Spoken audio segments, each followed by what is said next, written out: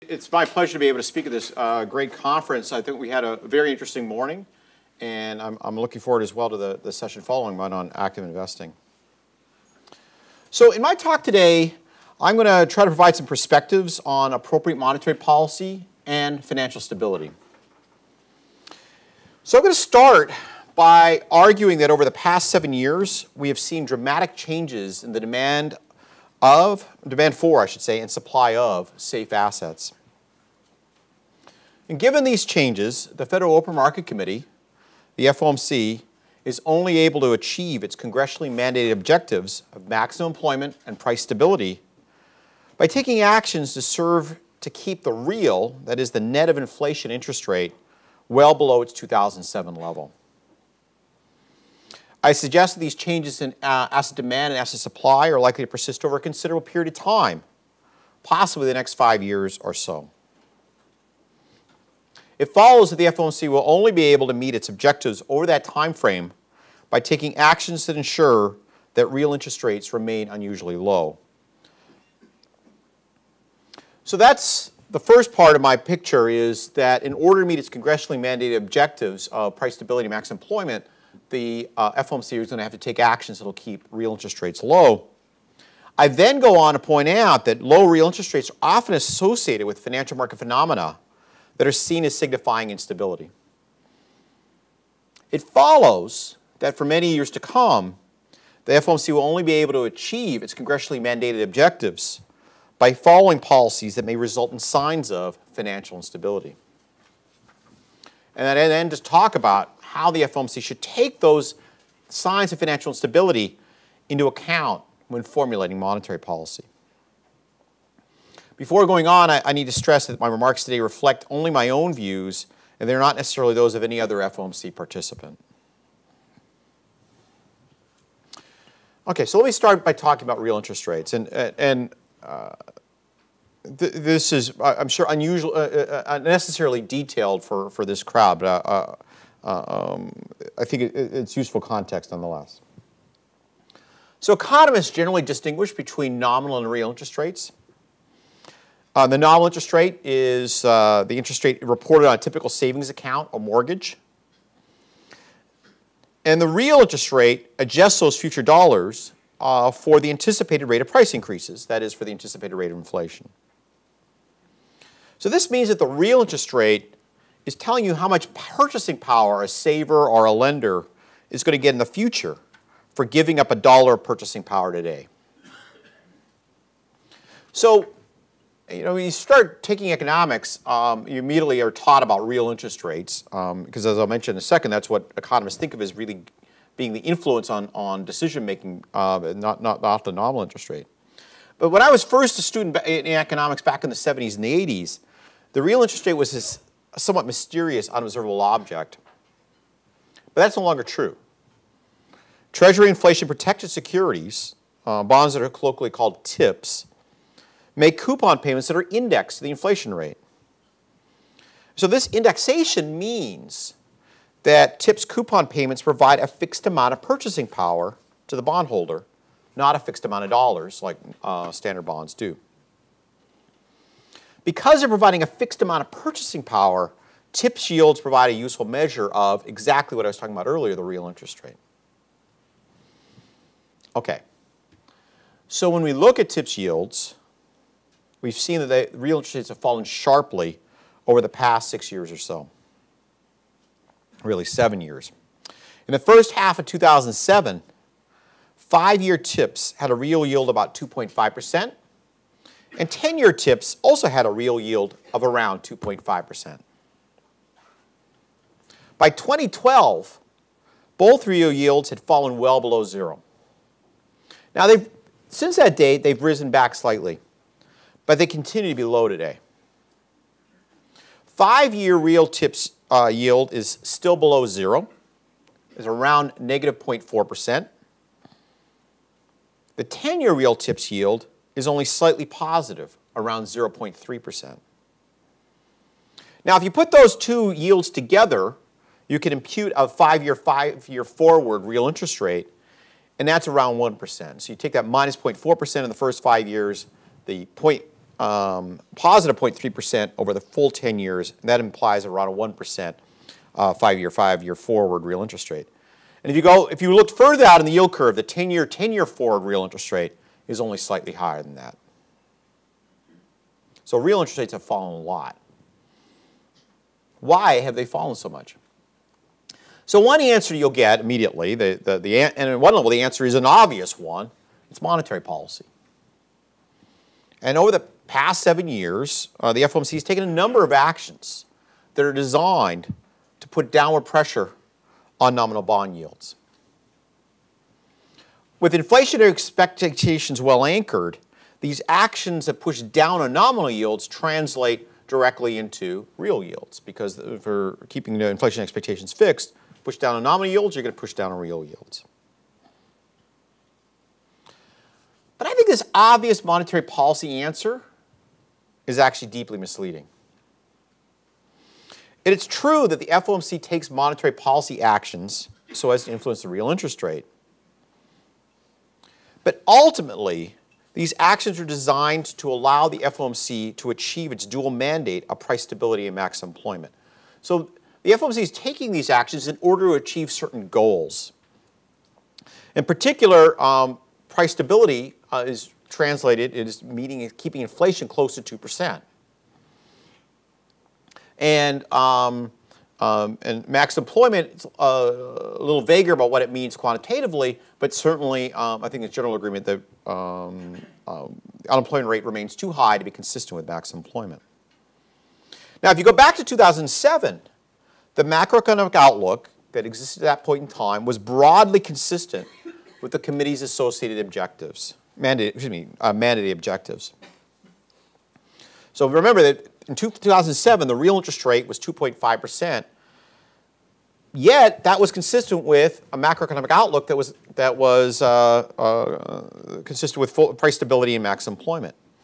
In this sense, we can say that real interest rate at 2.5% was mandate consistent in 2007. Now we roll forward to 2014. Now, I won't go through these arguments again today, but I've argued in previous speeches that the outlook for both employment and prices is too low relative to the Fed's goals. So, for example, the PC inflation rate, the personal consumption expenditure inflation rate, is currently running at 1.6%. And that's below the Fed's target of 2%, and I expect that to remain below 2% for several years. This subdued outlook for both prices and employment suggests that the current path of real interest rates, even though it's lower than 2007, and markedly so, even though it's lower than that, it's actually too high relative to be consistent with the FOMC's mandated macroeconomic outcomes. So I would argue that the mandate-consistent real interest rate is even lower than is suggested by the current yield on TIPS bonds. Okay, so we had a mandate-consistent real interest rate of 2.5% in 2007. That's fallen, and it's considerably lower than that now in 2014. What happened? Why did the mandate-consistent path of real interest rates fall so much in the past 7 years? And the answer is usually true in economics, is about demand and supply. So I see the decline in the mandate-consistent real interest rate is grounded in an increase in the demand for and a fall in the supply of safe financial investment vehicles. And the important thing is I see these changes as likely to be highly persistent. One of the things that's been challenging to talk about this, and when I do talk about this, is why has the mandate-consistent real interest rate fallen so much? It's certainly a question which, put different ways, I'm asked quite often. And the reason it's hard to answer that is there's many factors that have driven this change. And in particular, there are many factors underlying the increased demand for safe assets. So what I'm going to do today is talk about three that strike me as particularly important. I'm sure you'll be able to think of others yourself. In fact, some of those were mentioned this morning. The three I'm going to talk about are tighter credit access, heightened perception of macroeconomic risk, and increased uncertainty about federal fiscal policy. We actually heard all three of these themes mentioned in the panels this morning. Now, in terms of credit access, I don't think it's controversial to suggest that credit access is more limited today than it was in 2007. But I don't think, as is generally realized, is that restrictions on households and businesses' ability to borrow typically lead them to spend less and to save more. So let me talk through this through an example. Suppose you have a household that wants to purchase a new home. In 2007, that household could have received a mortgage with a down payment of 10% of the purchase price or even lower. In 2014, that same household is considerably more likely to need a down payment of 20%. These tighter mortgage standards mean that to buy a similarly priced home, the household needs to first acquire more assets, needs to save more. And this is one of many kinds of examples you can give along the same lines. If you're not able to borrow, the way to respond to that is by accumulating more assets to save. So that tighter limits on credit access leads to a bigger demand for safe assets.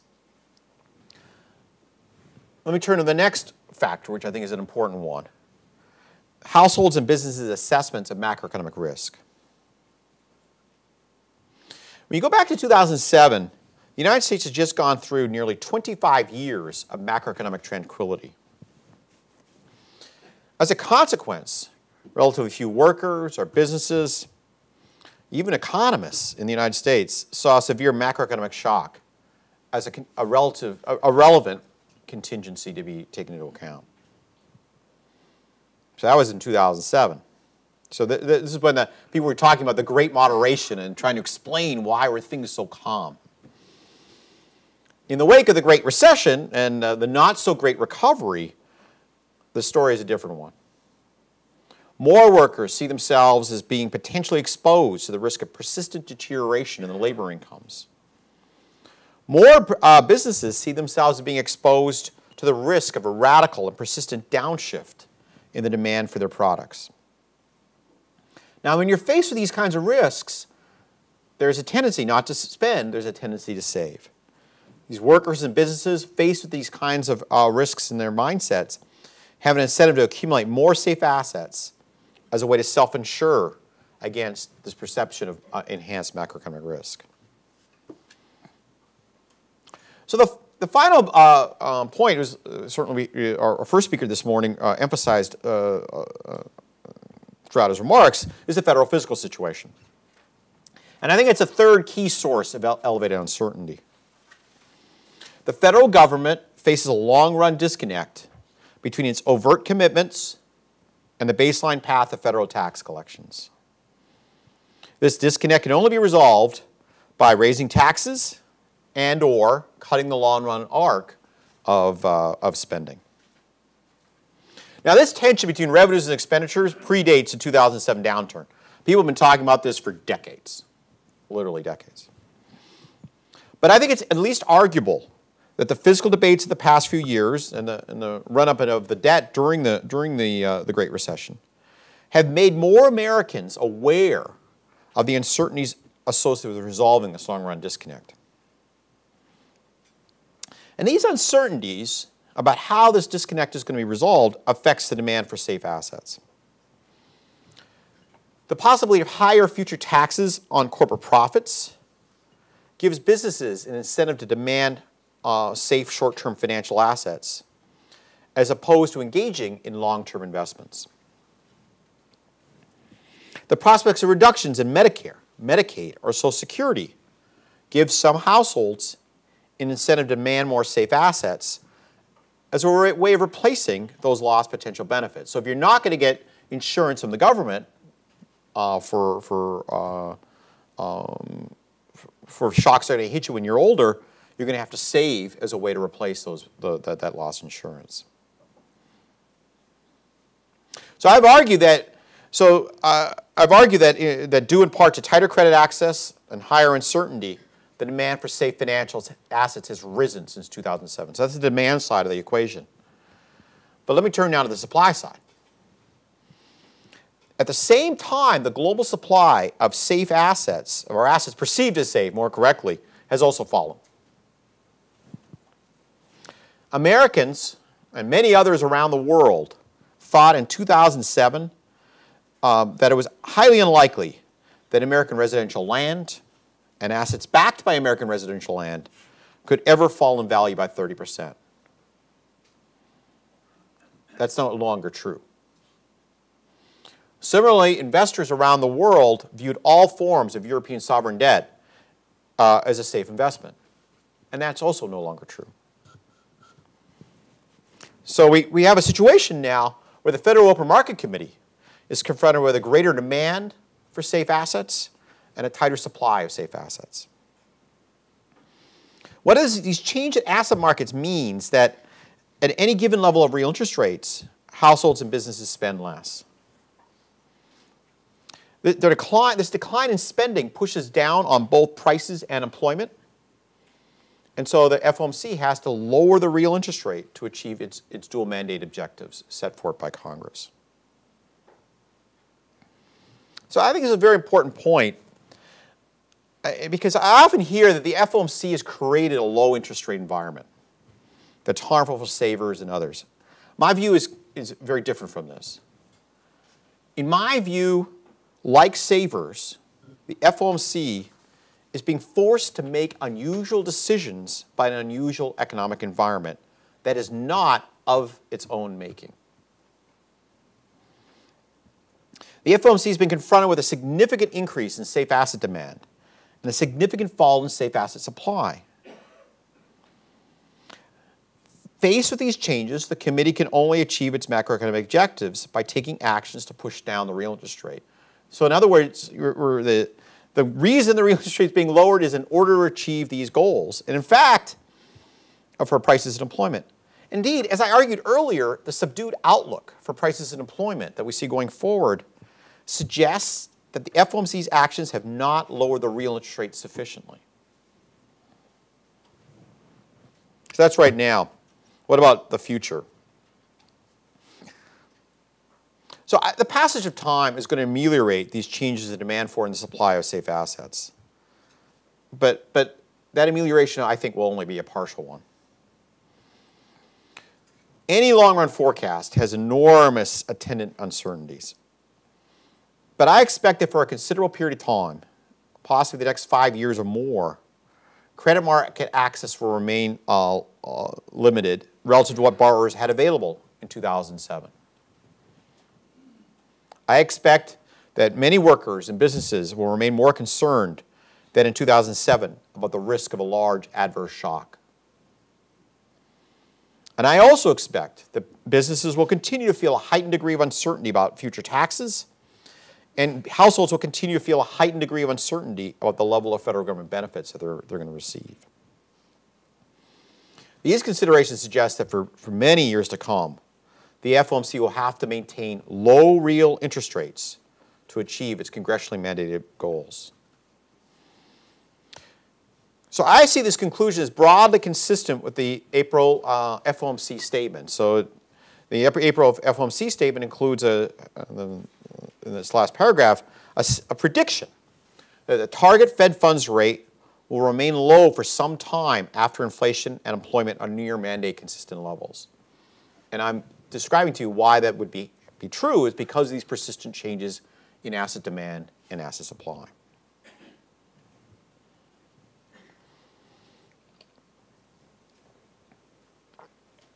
And I want to turn to the consequences of this situation. So I've argued that for some time to come, the FOMC is going to have to keep the time path of real interest rates considerably lower than 2007 if it's going to achieve its dual mandate outcomes. And in fact, this is a quantitatively noticeable difference. I would say the time path of real interest rates that's mandate consistent is as much as 2 full percentage points lower than it was in 2007. What about the consequences for broader financial market conditions? My main point is that these unusually low real interest rates are likely to be associated with other unusual financial market outcomes. And there's going to be a lot of these. I'm going to talk again only about 3 but others might occur to you as you listen to me.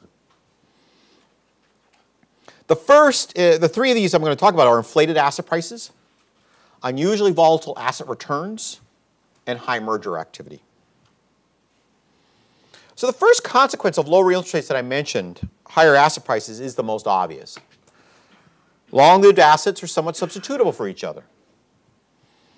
So investors generally respond to low real yields on bonds by bidding up the price of other long-lived assets, including gold, land, stocks, machines. It follows that when real interest rates are unusually low by historical norms, asset prices will also typically be unusually high relative to historical norms. So that's the first one. It's like standard textbook application of the Gordon formula. The second consequence of low real interest rates is that asset returns should be expected to be highly volatile. When the real interest rate is very high, only the near term matters to investors. So variations in an asset's price only reflect changes in investors' information about the asset's near-term dividends or risk premium. When the real interest rate is unusually low, then an asset's price becomes correspondingly sensitive to changes in the to information about dividends or risk premia in the distant future. Okay, so when you have a high real interest rate, that's basically killing off the value of those future payments that are far off in the future. They're being discounted by a very high real interest rate. But when it's low, that discounting effect is not there. So now, as an investor, you're going to have to worry about, even a long-term investor, you're going to have to worry about information about dividends or risk premium in the distant future. So this new source of relevant information should be expected to typically induce more variability into asset prices and returns. Finally, when real interest rates are low, I would think we should expect to see more mergers. A merger typically involves enduring some kind of current costs in exchange for a flow of future benefits. So again, there are many of these kinds of costs, but one example would be to initiate the merger. The acquiring firm has to search for an appropriate target. That search can be costly. As well, after the merger, it may well be necessary to undertake a costly one-time reorganization of people and materiel in order to get those gains in revenue. And businesses are just going to be more willing to pay that upfront cost of the merger to get those future benefits if the real interest rate is low. So these are just three outcomes that you should expect to see when you see unusually low real interest rates: inflated asset prices, high asset return volatility, and heightened merger activity. All these financial market outcomes are often interpreted as signifying financial market instability. So this observation brings me to a key conclusion. I've suggested that it's likely that for a number of years to come, the FOMC will only achieve its dual mandate outcomes of max employment and price stability if its actions are able to keep real interest rates low. But if real interest rates are low, we're also likely to see financial market outcomes that signify instability. Logically, it follows that the FOMC is only going to be able to achieve its macroeconomic objectives in association with signs of financial market instability.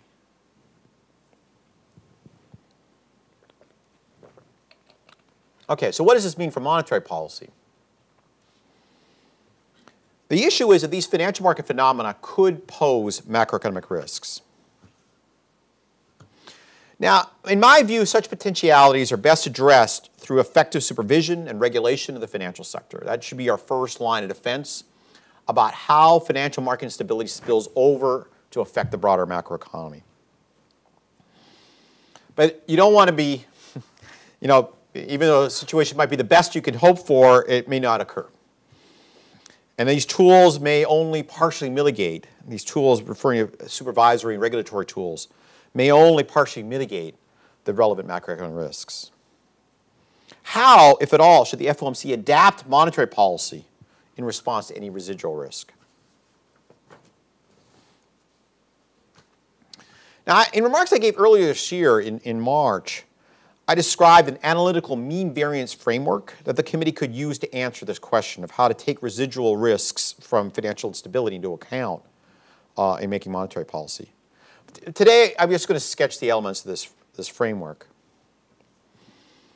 The key is that the FOMC should take on board financial instability in the making of monetary policy insofar as that instability is creating risks to the achievement of the FOMC's price and employment goals. So that creates a probabilistic cost-benefit calculation. On the one hand, raising the real interest rate will definitely lead to lower employment and prices. On the other hand, raising the real interest rate may reduce the risk of a financial crisis, a crisis that could give rise to a much larger fall in employment and prices. So on the one hand, you've got when you raise real interest, you've got the certainty of giving up ground in terms of your dual mandate objectives of prices and employment. But you do have the benefit of reducing the probability of an even larger deviation from those objectives. So this is the mean variance trade-off that I described earlier this year. Now, right now, I think this cost-benefit assessment is relatively clear. As I mentioned earlier, I see employment and prices as, I expect them to continue to be low over the medium term. In these circumstances, the cost of tightening policy has to be seen as great. At the same time, when you go to the survey of professional forecasters, those forecasters see little chance of a large downward movement in employment and prices. So if you take those forecasts, they suggest that there would be little gain in terms of forestalling adverse macroeconomic outcomes from monetary policy tightening. If there's a chance of a crisis that's going to affect the macroeconomy, it should be showing up in forecasters' predictions of a adverse shock to the macroeconomy. So I think that assessment right now is not that hard. I think it's going to become more difficult as time unfolds. Eventually, the outlook for employment and prices will improve to be broadly consistent with the FOMC's objectives. But as I've described, I expect the real interest rate will still be unusually low at that juncture. In these circumstances, I anticipate that financial stability considerations are likely to play a substantial role in the determination of the appropriate level of monetary accommodation. Now, I should stress that the committee is in a better position to carry out this kind of probabilistic cost-benefit analysis than it was in 2014 than it was in 2007, 2006, 2005, et cetera. The Federal Reserve System now dedicates a significant amount of our best staff resources to financial system surveillance. And the Federal Reserve Bank of Minneapolis in particular contributes to these efforts in a number of ways. As a result of these efforts, the FOMC has a lot more information on an ongoing basis about the extent of financial system risks. Now, with that said, I want to be clear. There's still more to be learned. We need to understand better, in light of the current state of supervision regulation, which residual financial system risks have the potential to translate into macroeconomic risks. And we need to understand better to what extent monetary policy tightening can in fact temper those residual financial system risks. There's no point in tightening policy if you're not actually going to temper the risks to the financial system. Let me wrap up. I certainly want to leave time for questions. Over the past 7 years, there have been big changes in the demand for and supply of safe assets. These changes seem likely to be persistent, and they mean that the FOMC may need to keep real interest rates unusually low for years if it is to achieve its objectives of max employment and price stability. And I see this conclusion as broadly consistent with what the FOMC said in its April statement about the likely path of interest rates. It follows that to attain maximum employment and price stability over the same long period of time, Americans will likely face the consequences of low real interest rates. I've emphasized the consequences related to financial market instability, consequences like inflated asset prices, volatile asset returns, and heightened merger activity. Even in the presence of effective supervision regulation, these phenomena could pose residual macroeconomic risks.